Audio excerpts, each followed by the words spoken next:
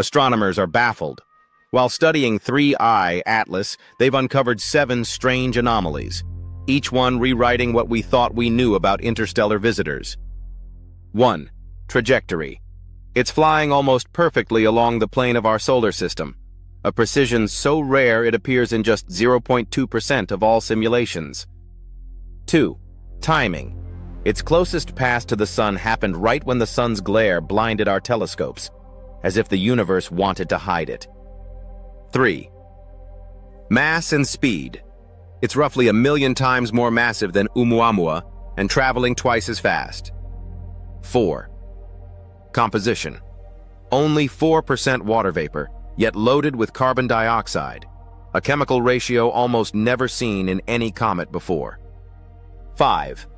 Metals. The gases it releases are rich in nickel, not iron, a surprising chemical signature. 6. Light polarization. It shows a negative polarization curve, a phenomenon no comet has ever displayed. 7. Tail behavior.